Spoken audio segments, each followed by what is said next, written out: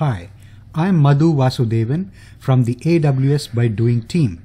Welcome to this educational video series, AWS By Doing, wherein you can learn AWS Cloud Computing by following along with an AWS Certified Solutions Architect. We acknowledge and thank the official AWS documentation material which we have used to produce this educational video. Although we will try to keep all resources consumed eligible for the free tier, ensuring that you are not charged or minimizing your charges is your responsibility. To minimize charges, remember to delete all created chargeable resources after each session. This time, we will walk you through a hands-on lab on create an RDS MySQL DB instance, install MySQL Workbench, connect to your MySQL database, and delete the RDS MySQL DB instance. The estimated cost for doing this hands-on is no charge, as RDS MySQL DB instance is free tier eligible, and prerequisite AWS skill level required is that of a beginner with general understanding of AWS RDS MySQL concepts. To set up a free tier eligible AWS account and a user with sufficient permissions, check out our video on Create Admin User. To begin, fire up a browser, preferably Google Chrome, and head to aws.amazon.com. Sign in to the AWS Management Console as a user with administrator credentials. In this step, we will use Amazon RDS to create a MySQL DB instance with db.t2.micro DB instance class, 20 GB of storage, and automated backups enabled with a retention period of 1 day, all of which is free tier eligible. Open the Amazon RDS console.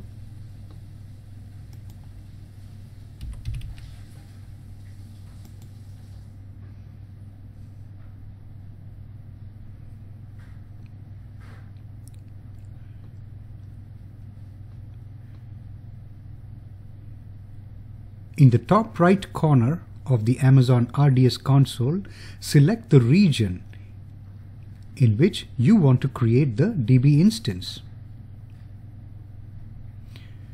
Usually you might just choose the region closest to you.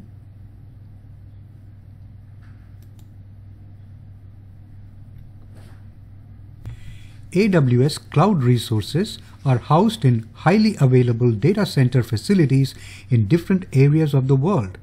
Each region contains multiple distinct locations called availability zones.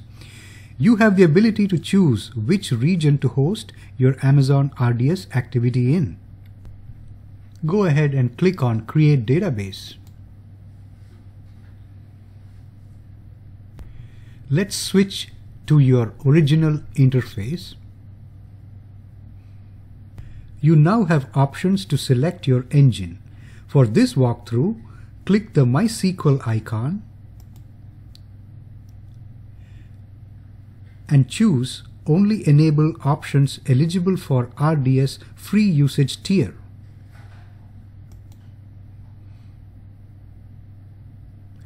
And then click Next. In the Specified DB Details page, under Instance Specifications, for License Model, select the default General Public License to use the General License Agreement for MySQL. MySQL only has one license model. For DB Engine version, select the default version of MySQL.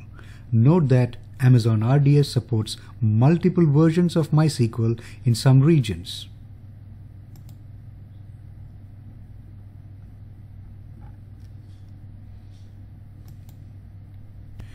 Move on to the DB instance class. To stay within the free tier, select db.t2.micro, 1 virtual CPU, 1 GB RAM, which equates to 1 GB memory and 1 virtual CPU. Multi-AZ deployment is not free tier eligible. You will have to pay for the multi-AZ deployment. Using a multi-AZ deployment will automatically provision and maintain a synchronous standby replica in a different availability zone. The storage type for the free tier eligible instance is just general purpose SSD. Select the default of 20 to allocate 20 GB of storage for your database. You can scale up to a maximum of 16 TB with Amazon RDS for MySQL. If your workload is cyclical or unpredictable, you would enable storage autoscaling to enable RDS to automatically scale up your storage when needed. We won't be needing that for this demo.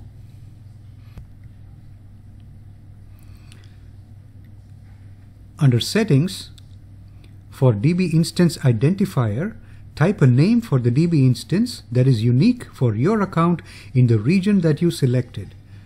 For this demo, we'll just name it RDS MySQL RDS MySQL Demo.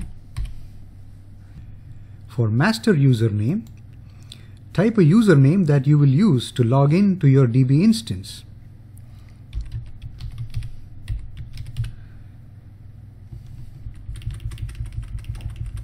Copy that out. And for password, type a password that contains 8 to 41 printable ASCII characters. We'll just go with master user for this demo. Confirm the password and click Next. You are now on the Configure Advanced Settings page where you can provide additional information that RDS needs to launch your MySQL DB instance.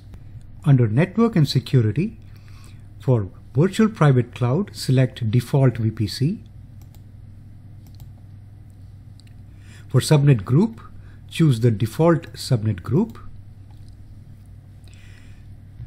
For public accessibility, choose Yes. This will allocate an IP address for your database instance so that you can directly connect to the database from your own device. For availability zone, leave it as no preference. For VPC security groups, select Create New VPC Security Group. This will create a security group that will allow connection from the IP address of the device that you are currently using to the database created. Under Database Options, for database name, key in a database name that is up to 64 alphanumeric characters, like my master DB. Leave the default port value of 3306. Leave the default value for DB parameter group. Also, leave the default value. Amazon RDS uses option groups to enable and configure additional features. Enabling IAM-DB authentication allows you to manage your database credentials using AWS IAM users and groups. We'll just leave it as disabled. And encryption is not available for the free tier. Select Disable Enhanced Monitoring to stay within the free tier. Enabling enhanced monitoring will give you metrics in real time for the OS, for the operating system that your DB instance runs on. Under Maintenance, select Enable Auto Minor Version Upgrade to receive automatic updates when they become available. Clear Enable Deletion Protection for this walkthrough. When this option is enabled, you can't delete the database. And click on Create Database.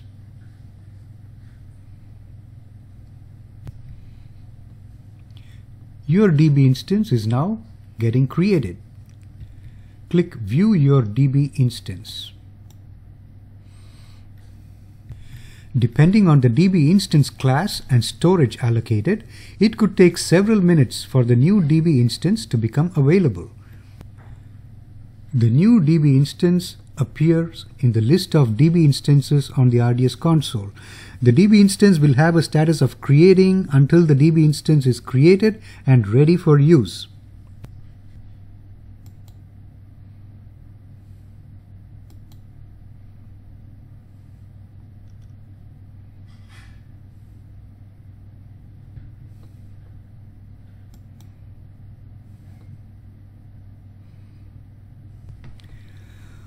When the status changes to available, you can connect to a database on the DB instance.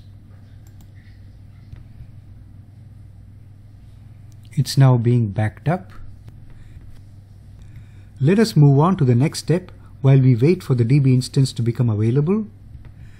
A SQL client like MySQL Workbench can be installed using the Windows MSI installer package. Installing MySQL Workbench using a Windows MSI installer package requires either administrator or power user privilege. Standalone download is available at this URL.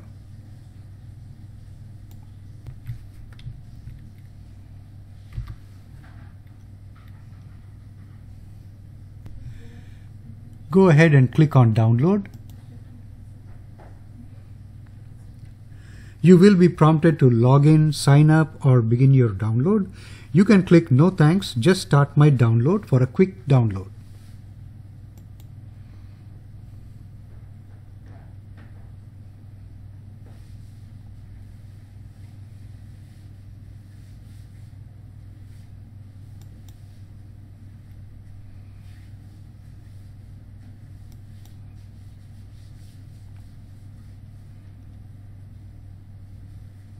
To install MySQL Workbench from an account with administrator or power user privileges, just double-click the file.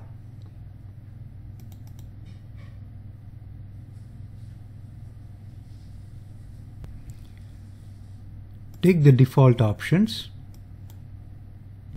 In the Setup Type window, you may choose a complete or custom installation. To use all features of MySQL Workbench, choose the complete option.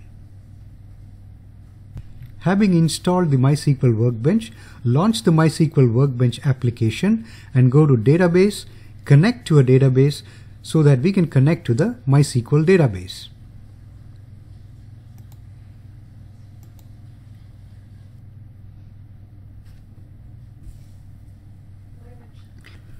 To clean up, you can delete the MySQL DB instance from the Amazon RDS console. It is a best practice to delete instances that you are no longer using so that you don't keep getting charged for them. From the Amazon RDS console, click on Databases, select your database. From the drop-down of Actions, click on Delete. You are asked to create a final snapshot and to confirm the deletion. For our example, do not create a final snapshot. Acknowledge that you want to delete the instance and then click Delete.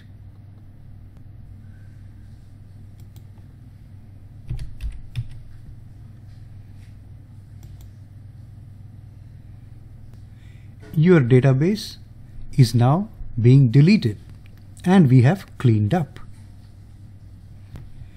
You have created, connected to, and then finally deleted a MySQL database instance with Amazon RDS. Amazon RDS makes it easy to set up, operate, and scale a relational database in the cloud.